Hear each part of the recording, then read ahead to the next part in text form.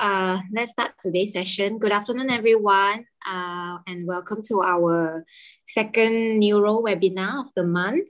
It's a pleasure to have with us Dr. Irene, consultant neurologist from Hospital Seberang Jaya, who's going to chair our session today. And we're extremely grateful to have Dr. Hugh, who's an expert in neuromuscular disease with us today as well, who is going to speak to us on the topic of myasthenia gravis. So over to you, Dr. Irene. Okay, thank you, Dr. Mabel. Hi, everyone. Nice to see all of you again. I think myasthenia gravis is a very interesting topic, and so is myasthenic crisis. And I'm sure a lot of doctors out there has experienced, and has the experience of palpitation of treating myasthenic crisis, of which me, myself included. So today we have the honor to have Dr. Hugh here to share with us his experience of managing my MG and the crisis. Yeah. So Dr. Hugh Fu Leong is a consultant physician and neurologist at Sunway Medical Centre, Selangor. He received his undergraduate medical degree from IMU Malaysia and subsequently got his fellowship in general neurology in 2014. Pursued his interest and obtained fellowship in neuromuscular disease in 2016. And Dr. Hugh is well accomplished with multitude of research and publications surrounding inflammatory neuropathy and inherited neuropathy. He's also a winner of the Japan Society of Pompe Disease Award in 2018. He's an active member of Peripheral Nerve Society and International Society of Apheresis. Without further ado, let's welcome Dr. Hugh. Dr. Hugh, please. Thank you, Dr. Irene, and thank you, Mabel. Thanks for the very kind introduction. I think I'm not sure whether I've given you the correct CV. Supposed to be a very short one. Anyway, thanks. Yeah. Thank you. First of all, I would like to thank the College of Physicians Malaysia for inviting me to speak on this topic. I hope you can hear me well. And my topic today will be approach to management of myasthenia gravis and also myasthenic crisis. So this is the menu for today, and I will probably emphasize more on the therapeutic modality in MG and also the management of the myasthenia crisis. So if time permits, I will probably touch a little bit on the emerging treatment strategies before I actually sum up everything for the day. So myasthenia gravis is probably more accurately being labeled as acquired myasthenia gravis. It's actually an antibody-mediated autoimmune disorder of the neuromuscular junction. So this is due to a pathogenic autoantibody, which is most commonly acetylcholine receptor antibody in up to 85% of the cases, directed towards the acetylcholine receptors in the skeletal muscles. So we also see other antibody as well, which is mainly the muscle-specific kinase, tyrosine kinase antibody, MUS, in those who are acetylcholine receptor negative myasthenia gravis. Of course, up to about 10–12% of these patients are lacking of these two antibodies or even other forms of antibodies. We call them seronegative MG. So the prevalence of myasthenia gravis is around 20 per 100,000. And the incidence every year it can be higher, at about 20 per million populations. Being a female are 3 times more likely to get MG compared to men, especially for those who are younger than 40 years old. So the precise origin of the autoimmune response is actually not known. So it is thought to relate to a thymic histology, whether these patients actually have hyperplasia or whether they have thymoma. So thymoma, in fact, is seen in around 15% of the patients with acetylcholine receptor antibody positive. Other association would include some genetic association, HLA, which among Chinese patients, if you have a HLA BW46, you are more likely to get ocular myasthenia gravis. And being an Asian, when you have a HLA DR3-B8 and also DR9 positive, you probably have a more tendency to get an early onset of myasthenia. So the classical characteristic manifestation in myasthenia gravis is actually fluctuating muscle weakness, or what we call fatigability. So resulting in ptosis, diplopia, or dysarthria, sometimes dysphagia. And of course, in a generalized MG, you get fatigability in the limbs and also in your axial muscle, including your neck as well. There are also atypical clinical features of MG, which is mainly seen in anti-mass antibody positive MG, where the bulbar muscles and also your truncal muscle involvement are more prominent, and patients very frequently develop obvious muscle atrophy. And these are the clinical subtypes, which is very important for us to recognize, because it actually determines the way we manage the patients and also the prognosis of these patients. Okay, let's look at what happens to the patients with myasthenia gravis over the past probably about 3/4 of a century or more than half a century.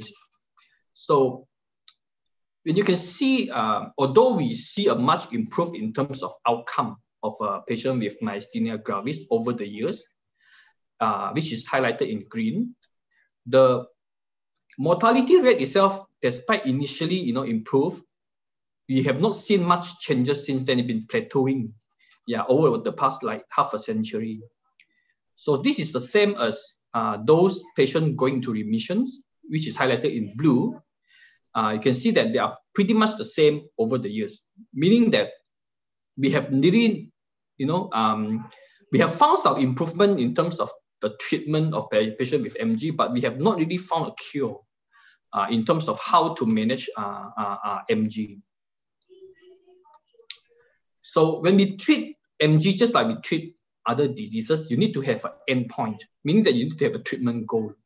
So the widely used treatment goal for MG is actually defined by Myasthenia Gravis Foundation of America. We call it MGFA, where they are looking into how well can a patient achieve with treatment or even without treatment.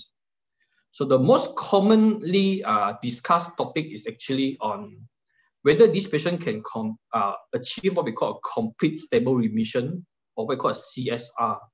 So in CSR, it's actually defined as someone with MG have completely no symptoms and no weakness for more than a year, and they are receiving no medical therapy. So the question always come out is whether these patients can actually achieve complete stable remission. And it's going to be rather difficult to achieve such a target. So a more practical target would be to put the patients on a treatment, achieve what we call a minimal manifestation status. So where the patient can have no symptoms of any functional limitation, but they can have some form of weakness that do not interfere with their daily activity or their daily life. So this is probably something which is more achievable than not having to achieve complete stable remission. So the treatments of MG is initiated when someone is being confirmed to have myasthenia gravis. So usually the first line of treatment is to put them on what we call acetylcholine esterase inhibitor, and more commonly known as pyridostigmine in this country, or mestinone. So mestinone or choline esterase inhibitor is usually used as a first line, and it increases the amount of acetylcholine available for binding in the neuromuscular junction. So we normally start them with a low dose, about 15-30 milligrams twice a day. You're gradually increasing the dose slowly to achieve a good outcome. So, but there are always limiting factors, because some of the patients, they develop gastric cramps and also diarrhea because of the side effect from the medication. But what you need to understand is putting patients on choline esterase inhibitor rarely induce complete remission, or it rarely also cause sustained relief of an MG symptom, because these are the very short life medication effect that will wear off very quickly. And also they do not actually affect the disease progressions. So, but of course, they might be beneficial in some patients who are having very mild, symptoms. They are very purely ocular disease that are not severe. They can be quite well managed with pyridostigmine treatment. Okay, so once you put them on the pyridostigmine or acetylcholine esterase inhibitor, you just optimize the dose and you monitor them. For those patients that are having persistent symptoms, ocular myasthenia gravis, for those that have persistent symptoms despite optimizing pyridostigmine or they develop side effects, you probably have to consider giving them some steroids just to maximize the effect of the treatment. So this is actually studies of just one moment. Hello? Yeah, can hear you well. Later I'll come later. Okay. So so this is actually a randomized control trials on ocular MG patients that we put them on treatments with prednisolone.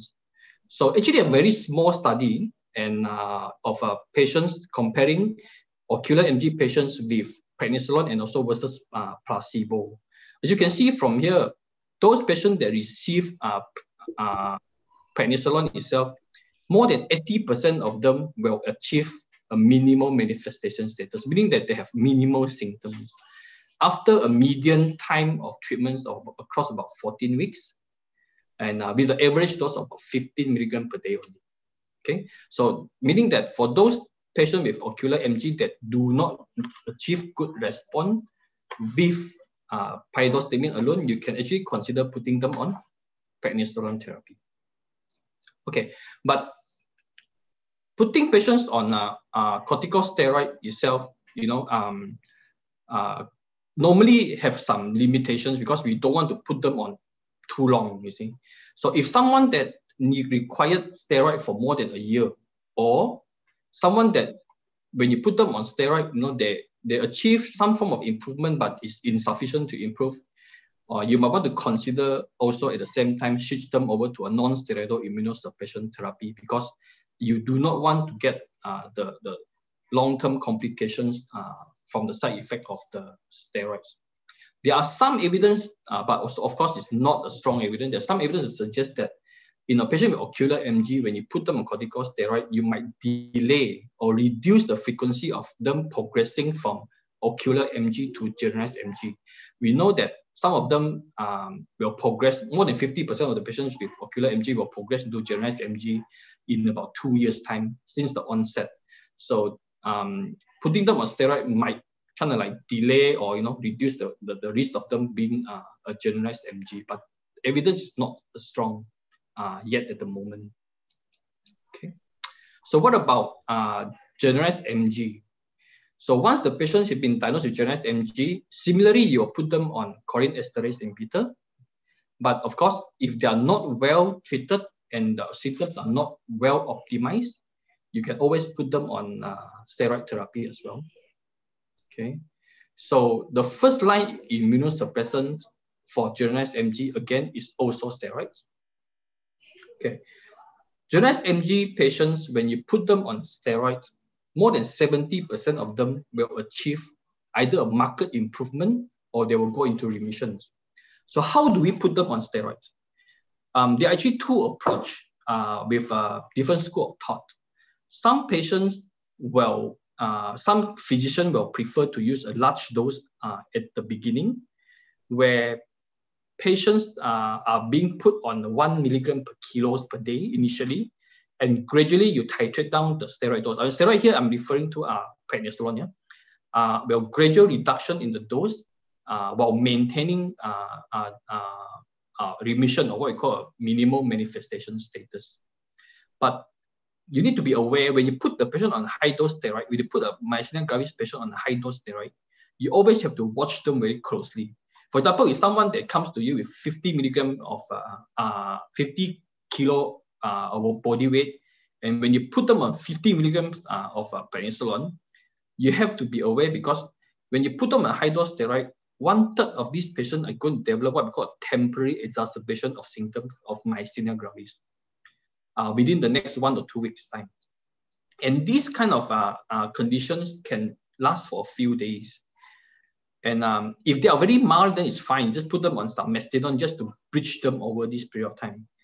But if the symptoms are more severe, you probably have to resort to giving them short-acting, rapid treatment. For example, giving them a plasma exchange or giving them a course of immunoglobulin, just to tie them over this period of time while waiting for the steroid to work. But some school of thought thinks that, why do you need to do that? You probably, why not you just put them on a low-dose steroid and you gradually titrate it up? For example, you put them on 10 milligrams of a steroid a day, and then you gradually push it up to 20 every other day, while you're watching and see whether they actually deteriorate. There's also another way of doing it. Okay, so the question is, how long can a patient receive steroids and at what dose? Is higher dose the better?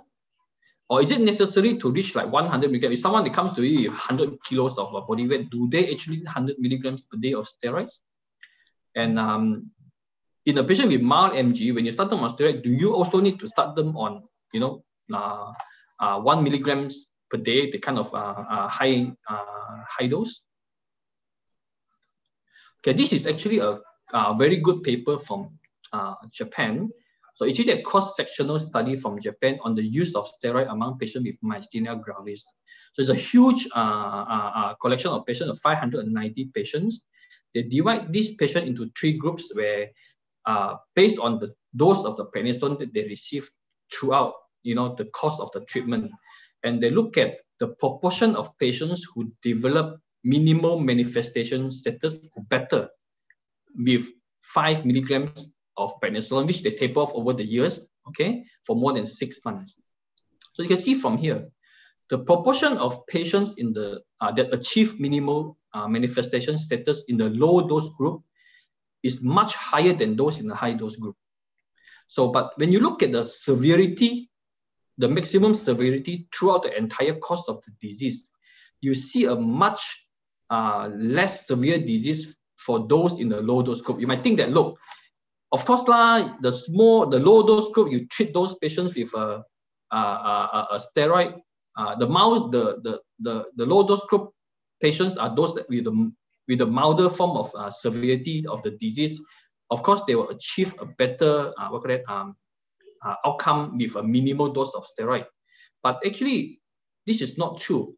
When you look at the amount of proportion of them who required treatment with IVIG, plasma exchange, and also with what we call early fast therapy to get them better, those patients in the low dose group itself have a higher proportion who receive all these treatment comparing those with a high dose group. So what does it mean? So it means that this indicate that the low dose group people, right, they did not always indicate that they have less severe disease. It just means that those required low dose prednisolone, low dose steroid, possibly can suppress the disease better, because eventually a higher group of this kind of patient will achieve minimal manifestation status. So in summary, low dose regimen is actually superior to a high dose regimen, or even superior to the intermediate dose regimen in maintaining treatment goal, which is minimal manifestation status. Okay, so what other first-line therapy that is available other than steroid? Because we know that you're not great, you just can't give steroid for so long. So this is where you need non-steroidal immunosuppressant agent. So this is actually a randomized trials on the use of azathioprine among generalized myasthenia gravis patients over a period of 36 months, comparing to those on placebo. When you first diagnose patients with myasthenia gravis, you put on steroid, of course, yeah. So when you add on azathioprine in this group of patients, you can see from here, majority of the patients were able to wean off prednisolone after 36 months. But more importantly, when you see from here, after 12 months only, you will see the benefit of the azathioprine, where at that time, you can reduce the steroid dose while maintaining minimal manifestation status. So in summary, azathioprine had a steroid-sparing effect, but you have to be very careful because when you put the patient on azathioprine, you've got to put it at a substantial time because you can only probably see the effect after about 12 months. So that's why early initiation of immunosuppressant therapy is actually quite important. What about MMF, mycophenolate mofetil, or better known as CellCept? So if you were to put generalized myasthenia gravis patient on CellCept on top of the prednisolone versus placebo, you do not really see a significant difference after 12 weeks. As you can see from here. Whether a MG patient treated with steroid, whether you add on a mycophenolate mofetil or not, in 12 weeks time, you do not see much difference. What about giving them at a longer duration, 36 weeks? Again, when you look at these studies, 44% of the patients on CellCept reach a minimal manifestation status, comparing to 39% of them on placebo, which reached minimal manifestation status. There's not much of a difference, and they are not significant. So giving them CellCept on top of prednisolone does not significantly, change the need of the steroid or the outcome of the patient with MG. So recently, the recommendations from the guidelines also to include the use of what we call methotrexate in the treatment of patients with myasthenia gravis. So this is a 12-month multi-center randomized control trials looking at methotrexate 20 milligram orally every week in a patient with acetylcholine receptor antibody positive MG. As you can see from here, so the primary outcome looking at whether there's any difference in terms of dosing of prednisolone for those with methotrexate and those without methotrexate. You can see from here, there's no significant difference, meaning that there's no steroid-sparing effect with methotrexate. So what about outcomes? So when you look at QMG outcomes in myasthenia means that this quantitative myasthenia gravis score, looking at the outcome of the patients with myasthenia gravis after treatments, you can see that adding on methotrexate to the prednisolone itself do not give you any significant better outcome in those patients with MG. So these are the usual first-line therapy that we see. What about other immunosuppressant therapy? For example, cyclosporine and also tacrolimus, which are actually belongs to a group of calcineurin inhibitors. So in this group, in this study, you can see when we add on the cyclosporine to the patients with myasthenia gravis, you see a significant improvement from the baseline,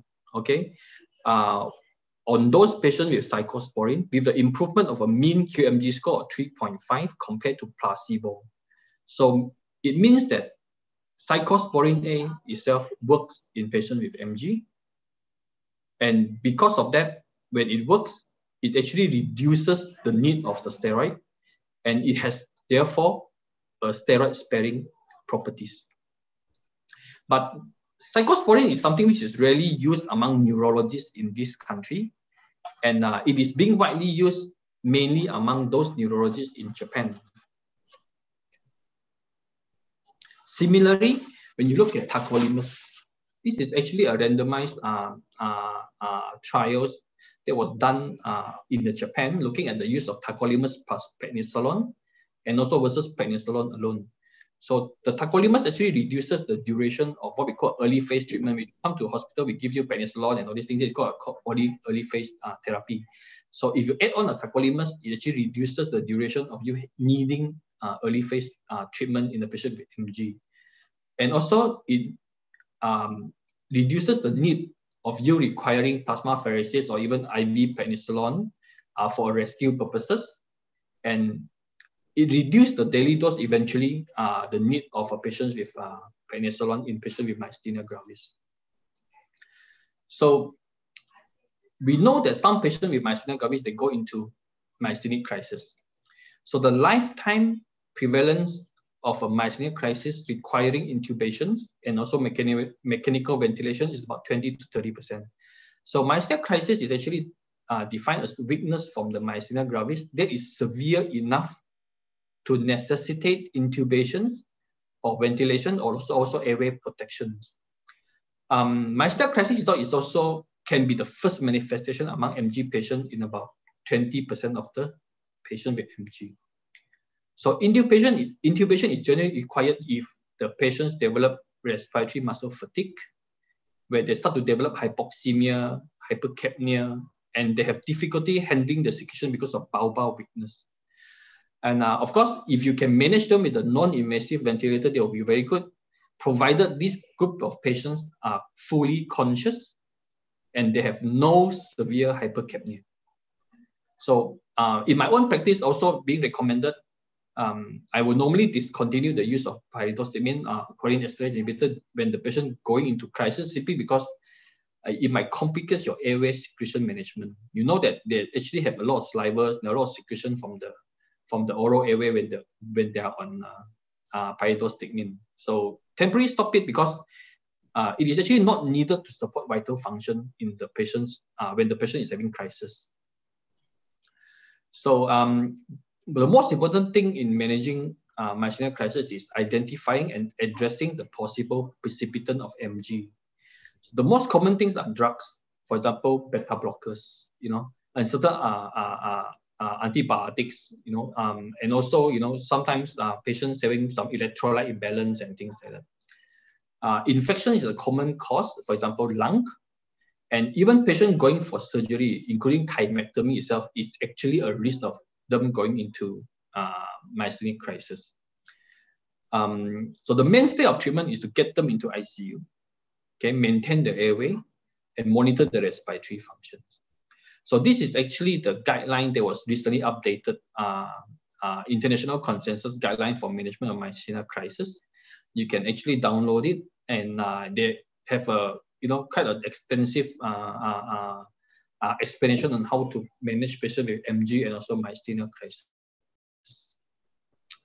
So during crisis, what do? You treat them. So you treat them with either plasma exchange or IVIG. So these are short-term immunotherapies where they actually give a rapid clinical response via different mechanisms.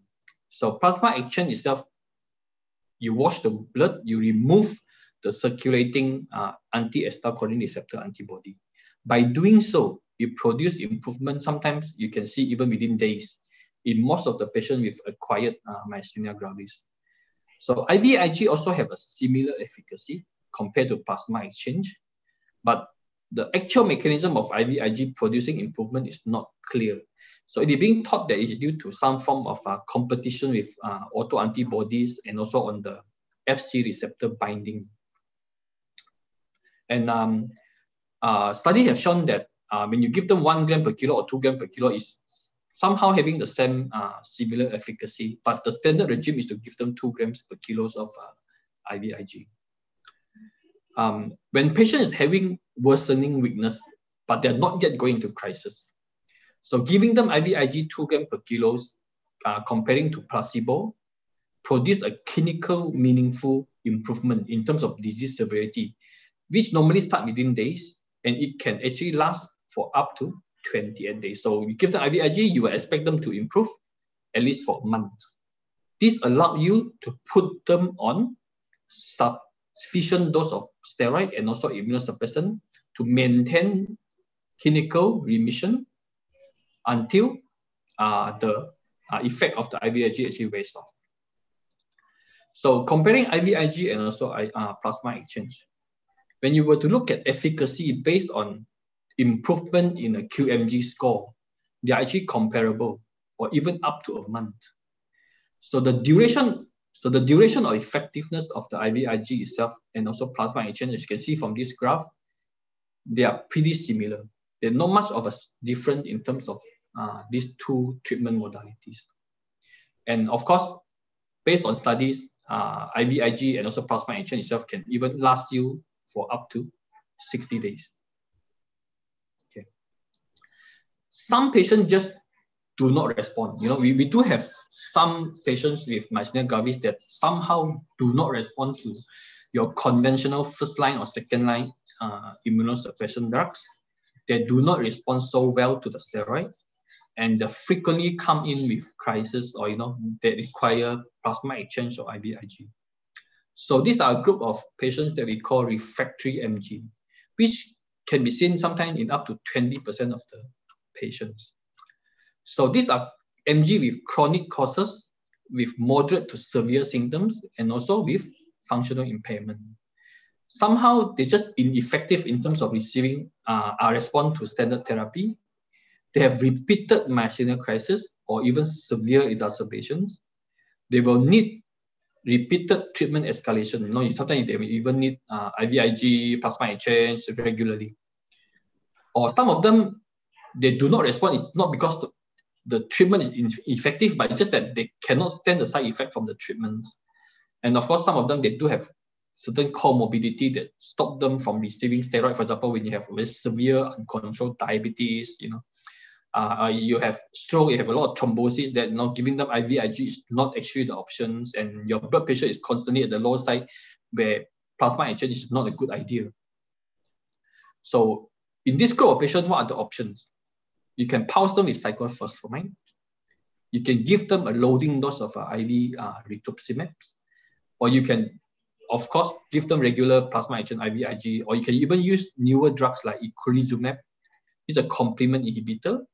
Of course, enroll them into trials, get something new to try on them. But if all this fails, you might want to consider stem cell transplant. So this is the paper that was published many years ago on the use of cyclophosphamide among patients who have refractory MG. It was a very small study, 12 patients. Then they follow up these patients after cyclophosphamide about 1 to 9 years. And it's proved that it is safe, of course, effective. 11 out of 12 patients experienced dramatic clinical improvement, starting from 5 months that can last for even up to 7.5 years. And some of the patients actually have they're going to treatment-free in remissions up to about 7.5 years.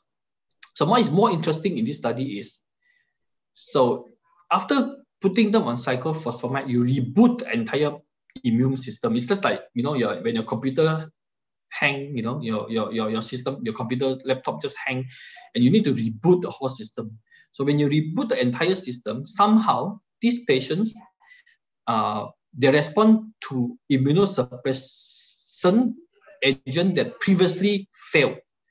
For example, this patient has been on azathioprine, methotrexate in the past, but it didn't work for them. But when you put them on cyclophosphamide, you reboot the entire system.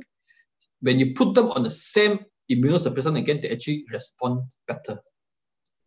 But the thing is, cyclophosphamide is very short life. You give them money for 6 months, then it doesn't sometimes last very long from all clinical experience. Of course, the study can tell you that it will last for many, many years. So during this period of time, you need to quickly put them on immunosuppressant to actually maintain them. Yeah. Another option is to load them with induction of IV rituximab, which is an anti-CD20 monoclonal antibody. Rituximab is being increasingly used among patients with refractory MG, especially those with anti-MuSK MG, because anti-MuSK MG is actually IgG4 based immune system, where it does not induce complement fixation, while your acetylcholine is actually IgG1, so they induce complement fixation.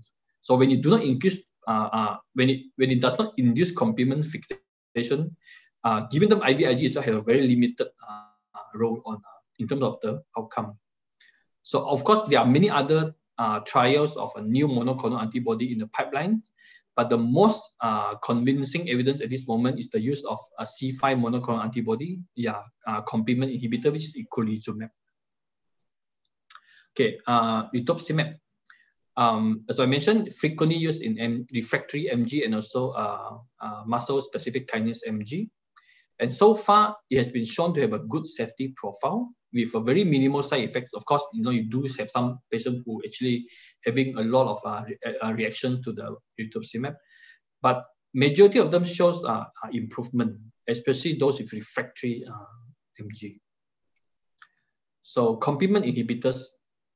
So the role of complement fixation and also a membrane attack protein has been suggested previously, many years ago, in a study that shows that, look, most of the time, the pathogenesis behind myasthenia gravis is actually because of this complement fixation.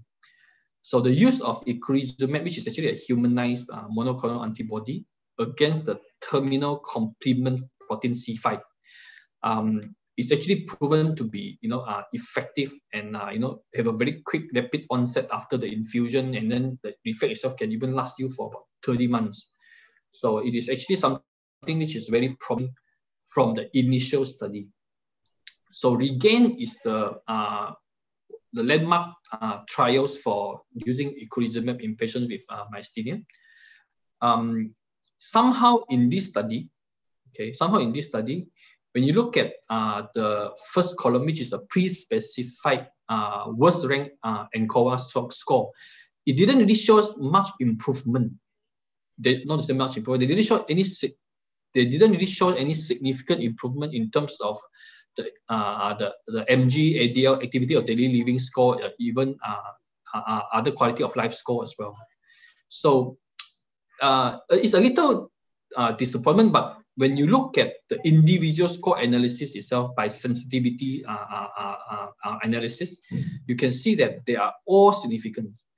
Somehow, the study statistic itself, using the worst rank NCOVA score itself, did not produce a significant value, but in fact, clinically, they do actually respond. So when you extend the trial longer, okay, when you extend the trial longer with patients receiving IV eculizumab, you can see that 75% of the patients have reported less exacerbations, and up to 66% of the patients have reduced in terms of rescue therapy administrations, and also up to 83% reduction in MG-related hospitalizations. So eculizumab itself works. Okay, what about thymectomy? For many years, thymectomy has not been something which we know what to do and when to do, or on who we should advise them on thymectomy. Until 2016, where the MGTX, which is myasthenia gravis thymectomy study being published in NEJM, on patients who are less than 65 years old, antibody SCR positive, generalized MG with disease duration of less than 5 years. So if you have a patients who have a non-thymoma MG with the thymers that fulfill these criteria, okay, putting them on for thymectomy give a good outcome in terms of QMG score improvement, quantitative myasthenia gravis score improvement, and also the need of lower dose prednisolone over 3 years time. So you can see from the graph here of MG TX study.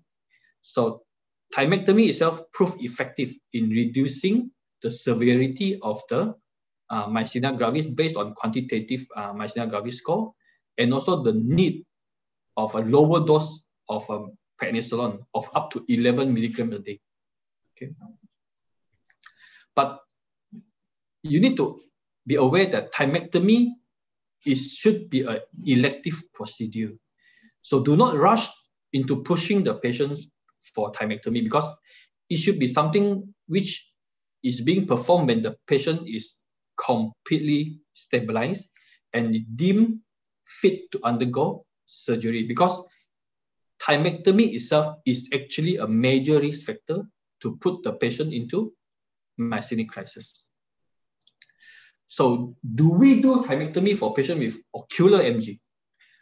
There's no strong evidence to tell us that, look, you should go for a thymectomy, but a retrospective analysis of more than 100 patients with ocular MG who went for transdermal thymectomy shows that up to 26% of these patients will go into remission, meaning that they are asymptomatic and without need of any medications, basically cure lah.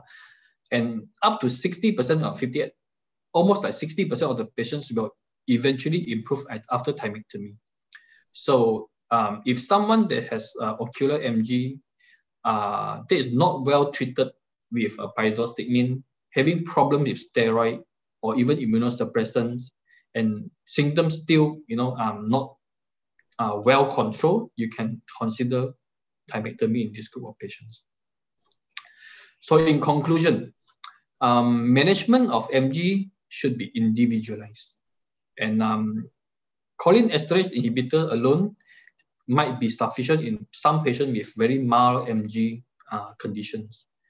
Immunotherapies itself, as I can show it to you earlier, your MTX, methotrexate, your CellCept, in clinical trials do not actually produce a very good statistical outcome.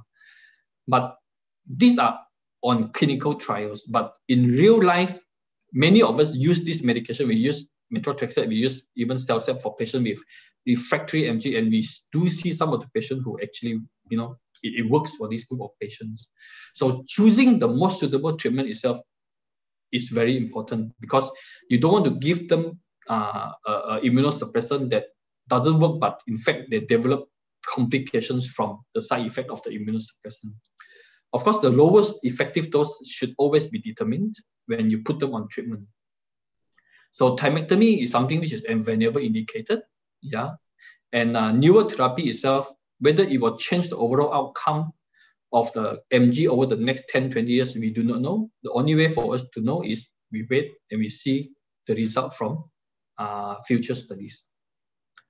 So I just want to let you know that those data that I presented earlier, there are some which shows positive result and some that do not show positive result. But eventually, the decision to put the patient on treatment is still based on the clinician's experience and how well and how comfortable are you using the immunosuppressant to treat patients with myasthenia gravis. Don't just treat based on clinical trial, because clinical trial is clinical trials. We don't need to do a randomized control trial to prove that parachute actually works. So you don't ask 10 person to jump from the sky and 5 on parachute and then the other 5 not on parachute, and then you determine which one died. You don't need the kind of study to prove things works. So treat with your own experience and how comfortable you are in your own management, which of course if you have the facilities and also the expertise, by all means, treat them well. With that, thank you. Thank you, Dr. Hugh. That was really a very interesting presentation from Dr. Hugh itself. Now we would like to take questions from the floor. Now we have 260 participants. Yeah. So in the Q&A box there's a lot of questions already. Yeah. Okay. So you read for me or I read myself? You can read yourself. Yeah. Okay. So so the first question, anonymous attendee. So what is the initial dose to start oral steroid and how we taper down the dose of the steroid? Okay. So if you are a more kind of like daring physicians, you put them on high dose, which you normally start at 1 milligram per kilo. So how to taper dose? How to taper down the steroid? You reduce 5 milligram every week while maintain the patient in remission, meaning that when they are well. So if they are okay, you just taper down 5 milligrams every week until they reach the lowest dose of the prednisolone that can maintain them well. But of course, if you think that this patient needs immunosuppressant, at the same time, you need to put them on immunosuppressant while you taper down the steroids. So after IVIG for myasthenia crisis, are we allowed to start oral steroid or need IV steroid then switch to oral? No, you can put them on oral. You do not need to give them IV steroids. I will frequently put my patient on oral steroids, maintain them at high dose. Yeah. So sometimes you might even want to maintain them on high dose for a month at least. Yeah, before you actually taper it down. So the next question, why do 1/3 of the patients have temporary exacerbation in the first week after steroid? We do not know. So we know that high dose steroid is actually a risk factors for exacerbations. Just like many other drugs, including aminoglycoside and all these things. These are the things that cause the steroid. These are the things that cause exacerbation in the myasthenia. Would you start steroid in patients with a lung nodule at the periphery of the lung, where diagnosis of TB malignancy cannot be excluded? That is something which is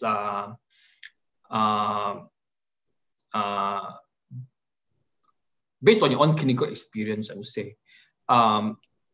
TB on steroid, I have never really have problem with patients with TB on steroids. In fact, in many of the TB, including TB malignancy, we put them on steroids. Yeah, yeah. So, but when it comes to malignancy, then it's something which is a little bit tricky. Simply because you want to know what malignancy is that, whether you already have a biopsy result, and whether your steroid itself will mask the malignancy. Some of the malignancy, for example, if you have got a lymphoma and things like that, you probably want to get the diagnosis sure before you actually put them on steroid, because I know otherwise the hematologist will probably curse you later and say, oh, why you going to string the lymph node or the tumor, and then at the end of the day they couldn't biopsy the nodule or something like that. So that is very individual. I think discussion with your chest physician colleague will be something which is beneficial. So when to introduce azathioprine? The moment when prednisolone is introduced, or shall we wait and see if the patient can taper off from prednisolone? Yeah. So when to introduce azathioprine? So if you think that these patients will need long-term steroid or immunosuppression, you straight away put them on azathioprine while you start them on steroids. So if you think that these patients have a very mild disease and then you can maintain them with steroids for a period of time, you might not want to give them azathioprine. So how do you know that? So you grade, if the patient having not so severe MG, and you put them on steroid and they improve, and you slowly taper down 5 milligram every week until you reach 7.5 milligram a day. So there are some evidence to say that when you reach 7.5 milligram of prednisolone or less, for example, 5 milligram a day, you can maintain them with this dose of steroid for a long period of time without seeing much complication from the steroid itself. So in this group of patients, you might want to consider them to be just on prednisolone at a very low dose, rather than adding on azathioprine, which they probably don't need. Yeah, so these are the group of patients that you might not want to put them on azathioprine. So is it common practice to admit patients that we are planning to start high dose? No. You do not need to admit the patients when you want to put them on steroid. If you think that this patient is going to have come to you in the clinic and you see them having worsening of weakness, but they're not into crisis. So these are a group of patients that when they have worsening of weakness, you put them on the steroid and you do not need to admit them. You just tell them, look, I put you on this dose of steroids and you go back, okay? If you feel worse, if your myasthenia gravis does not improve, okay, you come back and you see them at a shorter interval just to review them to make sure that they are okay. So alternatively, you can use the low dose regime. Yeah. So if you use cyclophosphamide for induction, how soon will you resume prednisolone? After 6 months. So your monthly cyclophosphamide for 6 months, and after cyclophosphamide, you put them on only then you start them on steroid or immunosuppressant. Do not use my own practice is I do not put two at the same time, because cyclophosphamide is a very potent immunosuppressant. When you put them on some other immunosuppressant, you might suppress the immune system even more. So that will very prone for them to get infection. Even cyclophosphamide itself, you have to be very careful because they get infection because of cyclo, and then you don't want to put some more immunosuppressant to cause them to be more immunocompromised. Okay. Can we start treatment for new case based on clinical diagnosis without biochemical? Yes, of course. So if the patients have got a clear clinical evidence of fatigability, they have, truncal weakness, they have bulbar. So clinically, when they are MG, you treat them as MG. So this is a very common question that a neurologist face. Very often you see patients, doctors refer to you for RNS, single fiber. And also, because the patients clinically have ptosis, but the patient's antibody is negative, I want to do a RNS and I want to do a single fiber to confirm the diagnosis of MG. No, you don't need to. Single fiber, RNS, and all these things are supportive. They can be negative. So what happens if they're negative? Are you going to just say that, look, your ptosis is nothing and then you go home? No, you still have to treat them as though like they are MG, because they can be still seronegative MG and they can be still single fiber negative MG. All these tests are not 100% foolproof. They are only supportive and they are not diagnostic. Diagnostic is clinical. So if you think that this patient has clinical evidence of MG, you treat them as MG. Yeah. Sorry, I didn't touch about this because the topic given to me is probably more to management. Okay. Steroid myopathy and also MG on steroid. Have you encountered difficulty? Yes. So steroid myopathies, okay, when you look at MG myopathy, MG weakness, they are more prominent in small muscle. For example, your eyes, your ocular, your bulbar, okay? When it involves bigger muscle, they involve the proximal upper limb muscles. Very rarely you see someone that comes to you with a proximal lower limb muscle and they turn out to be MG. Of course, there are, but very rarely you come to someone that comes to you with a proximal muscle weakness and turn out to be MG without other signs of MG. So if this patient clinically is an MG with no ptosis, diplopia, ophthalmoplegia, with bulbar, with a proximal muscle weakness, you know that this is MG.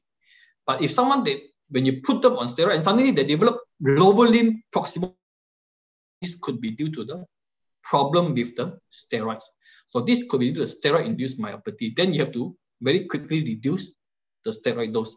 And when you reduce the steroid, when you see them improve, you know that this is most likely a steroid-induced myopathy.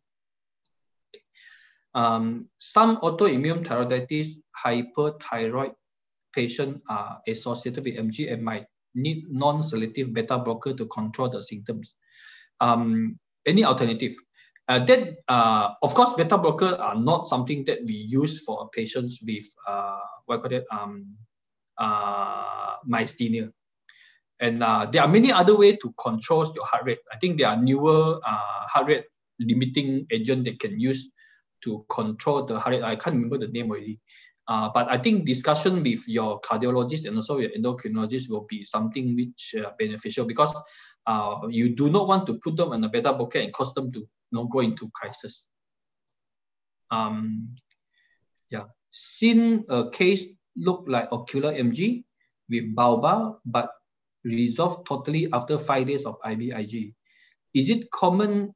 Will they be in remission for a month without any MG treatment? I think it's quite rare to see someone that comes to you with ocular MG and all this, and then give IVIG, they are totally well, and then they don't go to remission. Normally, MG, you will see them to be, recur when you stop the treatment or when the treatment effects goes off. You probably have to make sure that this patient is not a GBS patient. So some of the GBS patients, they can present exactly like, MG. So they have ocular paresis or ophthalmoplegia, ophthalmoplegia, they got ptosis, sometimes they got bifacial weakness and all these things that can, or even with bulbar involvement, but they are GBS. So you treat them with IVIG, they resolve and they don't come back. So these are not MG patients. You have to be very careful differentiating between these two. Of course, if you know, do an LP, send a ganglioside antibody.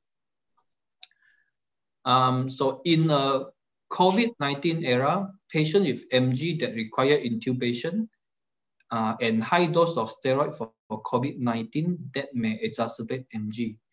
Any role of prophylactic IVIG to prevent crisis? Patient with MG that require intubation? No. Okay. When you okay, I think I understand your question. So your question means that patient with MG got COVID infections, require intubation, and also high dose steroid, and you worried the high dose steroid will exacerbate the MG. These are kind of like in theory, your high dose steroid might exacerbate MG, but we do not give prophylactic IVIG to prevent that. You don't give prophylactic IVIG to prevent the crisis, and you give the high dose of steroid and you wait and see whether the patient actually deteriorate or whether the patient actually develop crisis. Then only you decide whether to give them IVIG to treat the crisis because of the high dose steroid. So you don't give prophylactic high dose steroid to prevent the crisis, because 1/3 of them will develop, not all of them will develop crisis. So in a patient with MG not improving on pyridostigmine started steroid and AZA, how fast should we taper up the AZA, and at what dose should we achieve? Okay. So if you have start steroid and also azathioprine, how fast you taper up? So I normally start my azathioprine at 25 milligrams a day. So I will taper up every 1 to 2 weeks, double the dose, meaning that 25, 1 or 2 weeks later, 50, and 1 or 2 weeks later, 75, and you double it up, and you add on 25 milligrams every 1 or 2 weeks. Every time when I do that, I make sure that the full blood counts is fine. They don't go into neutropenia or pancytopenia. I make sure that the liver is okay. Yeah, every time when you do that, you make sure that the liver and the full blood count is okay. You add on 25 milligrams. Yeah. So how much do you need to achieve? You need to achieve at least 2.5 milligram per kg of azathioprine. So normally, the usual dose that you need to achieve is at least like 100 or 125 or even up to 150 milligrams per day. How do you know that you have achieved a good dose? Sometimes it's very difficult. Yeah, you don't know whether this patient actually need 100, 125. Sometimes even 2.5 milligram per kilo itself is insufficient. You might want to even go up to 3.0. So how do you know that? How do you do that? I personally will look at the patient first clinically. If clinically the patient is well, I can continuously taper down my steroid. I know that the azathioprine itself, is sufficient. The second way of doing it is, if you're not sure, you can always look at what we call the MCV. Look at the patient's MCV. If the patient compliance to the azathioprine and the patient have effect with the azathioprine, you normally see the MCV will gradually going up to about 100 something. So when you have seen that, then it gives you not a definite, but it's at least there is some guide for you to know that, look, the patient is taking the azathioprine and the effect is probably already there when you start to see the MCV becoming bigger. Okay. Okay, Hugh, yeah. I think you got the very popular, yeah, you still got 12 questions, but the time is up already. Okay. So maybe Dr. Hugh later can just type us the answer here, and then after that we will post it onto Facebook or into YouTube for the rest. No problem. Yeah. Okay. Can you send me the question? I don't know how to do this thing. Oh, it's still at the Q&A box, Hugh. Then you see the Q&A box there. There's a type answer. Okay. Then you just type inside, then we will screenshot it. Okay, no problem. So many good questions, no? Yeah, these are all very relevant questions, I hope I whatever that I answered the question benefit you all. Yeah. Yes. Yeah, it is.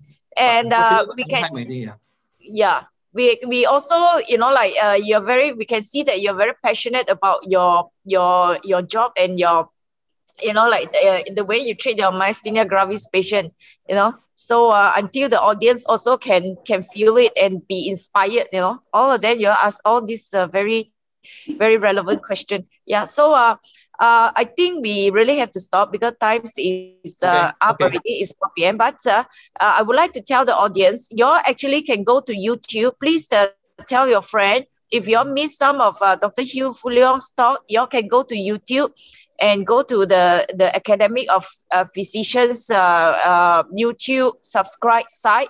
You can see, you can repeat again Dr. Hugh's video. Okay.